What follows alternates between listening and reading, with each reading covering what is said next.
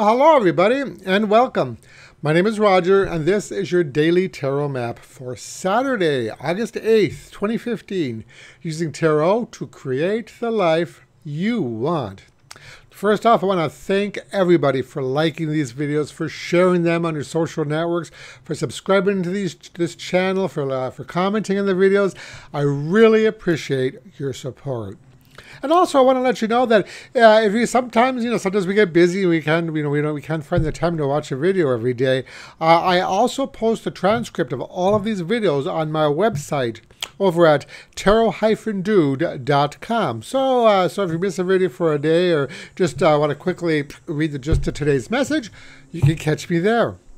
So today we conclude our work with the Housewives Tarot by Kepple and Jude Buffum, as tomorrow we begin working with a new deck for the coming week. So be sure to tune in tomorrow to see what that deck is. So on to today's draw using the Housewives Tarot.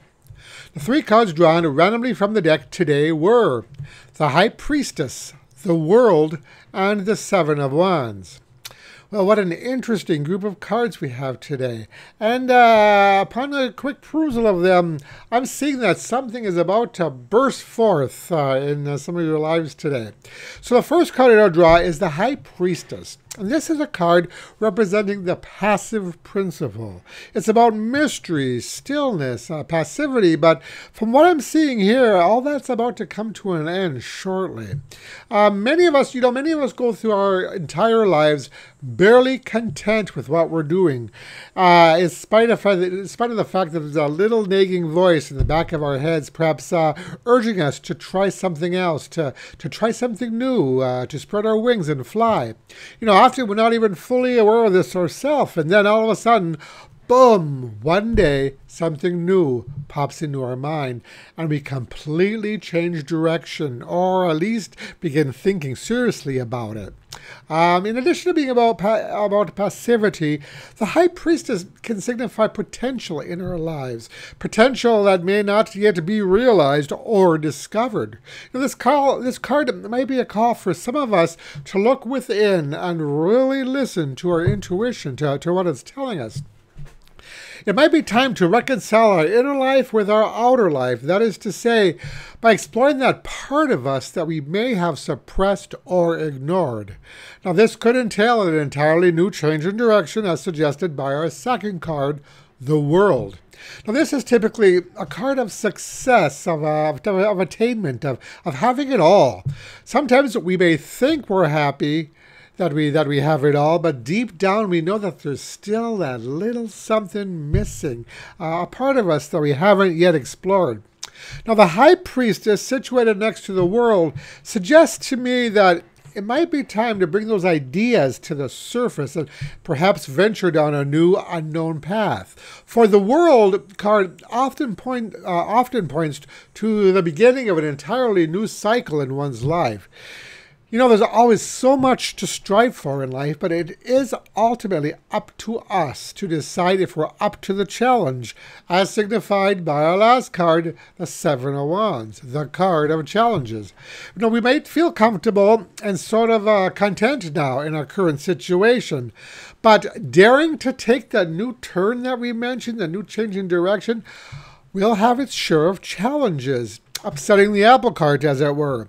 But if this is something that you really want to do, or a dream inside of you that you'd like to explore and bring into being, then this card warns you that you should do so, but there will be those who will oppose you. Especially if you've catered to the needs of someone else, and then suddenly you no longer have time to be there for them 24/7. But the Seven of Wands advises you to stand firm and not let other people's ideas of what you should be doing dissuade you from your goals. Sometimes we have to come out and find the courage to say, no, this is my time now. I need to do this. So the message today for these three cards is: to grow often requires us to step off the familiar path and strike out on new ones. Though there will be challenges, the resulting satisfaction gained from following your dreams is worth the effort. So today's advice card comes from the Chronicles of Destiny fortune cards, and the card drawn randomly from the deck is number 7, Whispering Hall. So the Whispering Hall card once again makes an appearance. Now, at first glance, it might seem that this is a rather grim card to show up in an otherwise positive message, as this card is about self-doubt, fear, lack of confidence, denial. But it actually makes sense here, because these are the emotions, that fear, denial, self-doubt. Those are the emotions that typically prevent us from following our dreams, that keep us stuck in the familiar and the comfortable. Sometimes we have two sets of voices in our head.